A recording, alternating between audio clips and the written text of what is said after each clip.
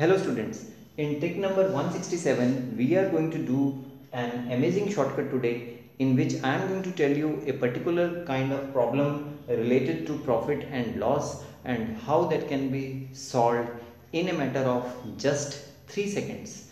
Yes, without any calculations, without any lengthy formulas, we can calculate this type of problem in a matter of 3 seconds in competitive exams. So this particular type of problem is like this. If we have been given that CP of a particular number of items, say m items, is equal to SP of a particular number of items, say n items. Now this is very common condition given in competitive exams. If CP of m items is equal to SP of n items, then we need to find what is the profit percent or loss percent. So if you want to calculate the profit or loss percent, then through shortcut we can just subtract the two given numbers m and n and divide it by n, multiply by 100 to get the required profit percent or loss percent. Now the question is, how will we know whether the obtained answer is profit percent or loss percent?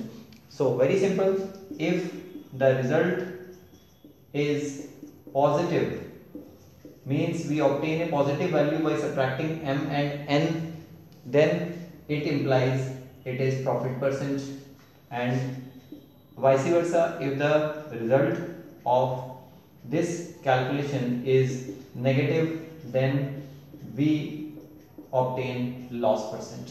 So very easy shortcut, very interesting shortcut, and through this shortcut you can solve these particular kind of problems. Now let us try and understand these problems through two examples. Say I am taking the first example when it is given that CP of 10 items is equal to SP of 12 items. Now see, here m is smaller and n is larger, so m minus n will be negative, so obviously we will have loss percent. So that is very easy and very accurate interpretation of the statement just by observation that we are going to have loss percent. So if we have 4 options in the question and 2 options say profit percent is there, then obviously we have to eliminate those 2 responses and we will consider only the responses in which we are given loss percent, because this is smaller and this is larger. So here we have loss percent. So what is the loss percent? We need to calculate that loss percent. See, this is the difference of m and n, so 10 minus 12. Obviously we will obtain negative sign here, and we have to divide it by n, so n is 12, multiply by 100, so we get minus 2 upon 12 into 100. So you cancel this out by 6, further you can cancel by 2, so minus 50 by 3%.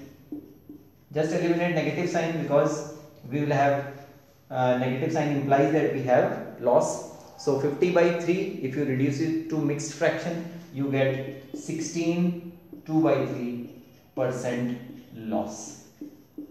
So very easy interpretation of this question, very easy shortcut, and through this shortcut no formula is to be used in this type of problem. Say we have one more question. This time I will take one example in which m will be greater than n. Say we have CP of 25 items as equal to SP of we have 20 items. This time this number is greater than this, so we have m minus n as positive. So if the result is positive, then we have profit percent. So what is the profit percent?